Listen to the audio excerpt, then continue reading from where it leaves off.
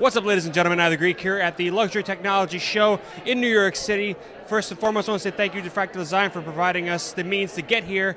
So sit back and relax, and let's start the show. So as you guys know, LTS was the luxury technology show that I went to in New York City with Matt Philly, Sonia Ballistic, and Stephen Tech Johnson. It was a lot of fun, and first and foremost, I need to thank Fractal Design for sending us out there. It was awesome. It was great. It was a lot of fun. Got to see a lot of things, meet a lot of people. So let's talk about my favorite things about this show. Now, in no particular order, we're going to start off with the thing that I liked the most, and this should come as no surprise to you guys. It was the Clio from Clearview. I love this product. It is amazing. That's it. It is an amazing product. It is a speaker that uses no speakers, and it uses piezos on the side of it to make the sound resonate up through the glass and vibrate the glass, so that way you can have a 360-degree hearing radius, I guess you could say. And it is just amazing. It's very simple, it's very minimalistic, and that's what I like about it. Granted, it is expensive, but what are you gonna expect? It's new technology, and it's just really, really, really badass. So if you're interested in this product, there's gonna be links down below, you can check it out. And next on the list is Fugu. No, not the fish, the company, because one will kill you, and one will give you kick-ass audio. Now, what is Fugu? Fugu is a company, and they make a durable, very, very durable, wireless Bluetooth portable speaker.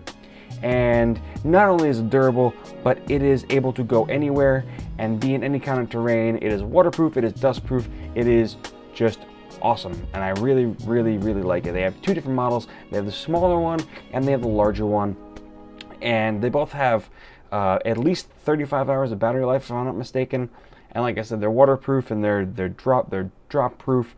The demonstration that the guy did was amazing, and the fact that the CEO was there was pretty badass too. So I'll put some more information down below. I'll put Matt's video and Steve's and Brian's video for the Fugu down below in the description. You want to check that out also.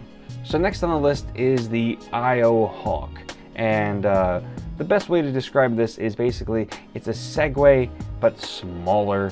It doesn't have the handlebars that the Segway does, and it basically balances you on there, and you move your feet slightly, and it pushes you forward, pushes you back. It's pretty cool.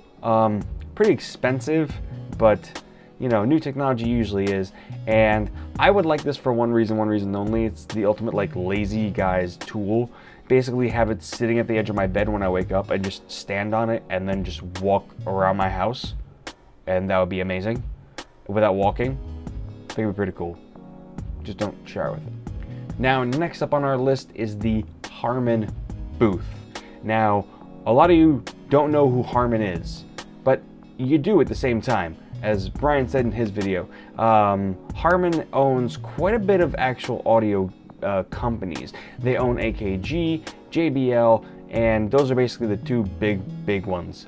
If you know anything about car audio, or if you're an audiophile, those are the two names you're gonna recognize. AKG makes really, really good headphones, and JBL is mainly car audio, and they do have speakers.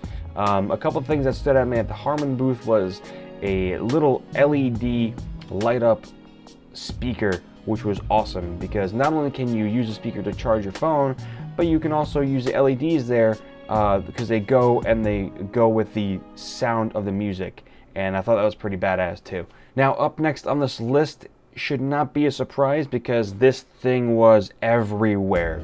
Everybody was talking about it. It is the Lamborghini 88 Tori, the $6,300 Lamborghini cell phone. Let's just let that sink in for a bit.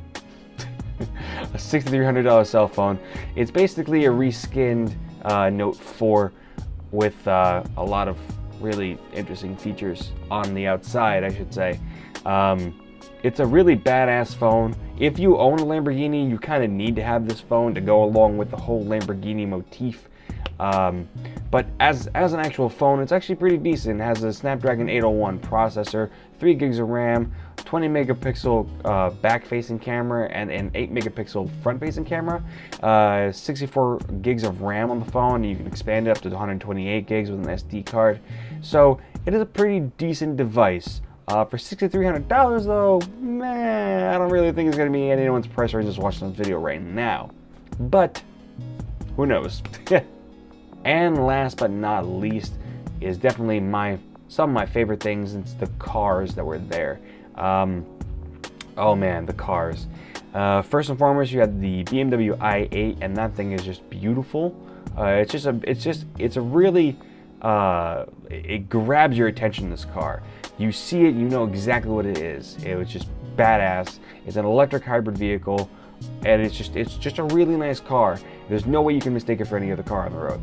Awesome. They also had an Audi R8 there, which was a convertible V8 version, and R8s are just beautiful. There's really nothing bad you could say about an R8 except probably its price tag, but you know, it's a luxury show. Of course there's gonna be something there. And finally after that, there was the Lamborghini. It's a $250,000 car though. That's probably the most expensive thing at the show. And the funny thing about that car is that it was an actually working Lamborghini. It wasn't a gutted out version of the car. It was an actual working Lamborghini, because I remember when we got there, they actually turned it on, and that was interesting. Who turns on a car inside? But you know, that is neither here nor there. All right, guys, and that is it. That is my quick little overview and my recap of the Luxury Technology Show in New York City.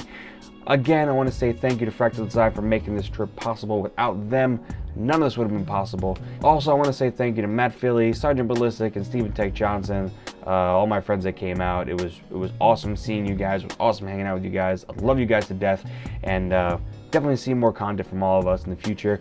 Maybe we can get to more shows. Who knows? But yeah, that's it for this video. I really hope you guys enjoyed it. If you did, don't forget to leave a like and a comment. If you're new here, don't forget to subscribe.